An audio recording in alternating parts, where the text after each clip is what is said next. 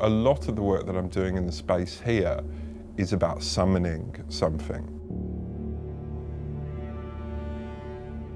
I would like to be able to create something which is kind of dark and uncomfortable, but also something that people will perhaps feel moved by. It's been great to have Zoeka's support in this kind of irrationality.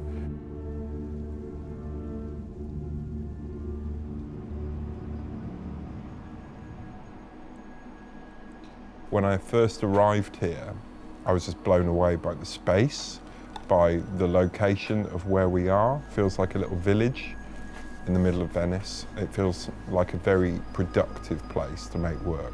Everyone raise your hands in the air as high as you can, please. I create performances that I can then use images to make other paintings from.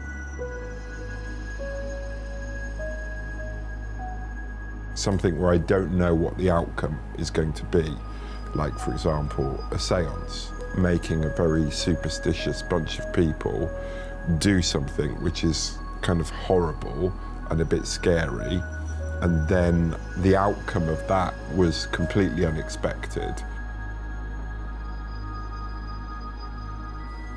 At the beginning of the residency, I was working on two very large paintings, one of which was a painting of the seance, and the other one was a picture of me emerging out of these stars.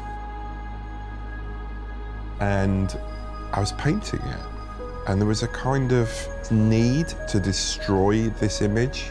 There was a sort of pathological hatred of these stars. The day that I destroyed it, the night before, I'd been bitten all over by mosquitoes. And I was like, I want to paint a picture of myself as a mosquito, sucking the blood out of Venice.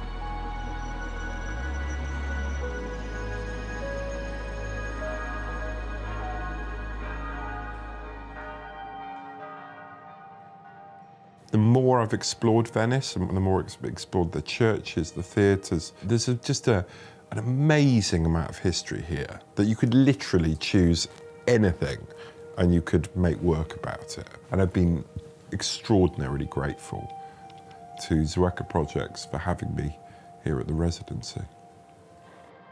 It's been an overwhelmingly positive experience. To be in a kind of transparent situation, which the nature of the residency is.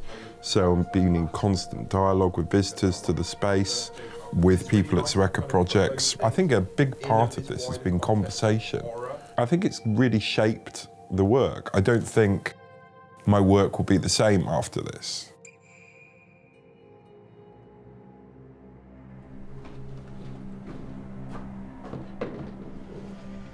I will be doing a final sort of performance with a group of students from the curatorial school. It's kind of like playtime for artists, basically, but a really good way of making images that are compelling, that have come out of nowhere, and that kind of celebrate the end of this experience. I want it to be like an overwhelmingly positive thing, like a kid's birthday party, after quite a period of sort of reflective like darkness. I'll be taking a lot of this place with me and a lot of this experience for a long time to come, into the far distant future when the stars have all burnt out and we'll all be dead.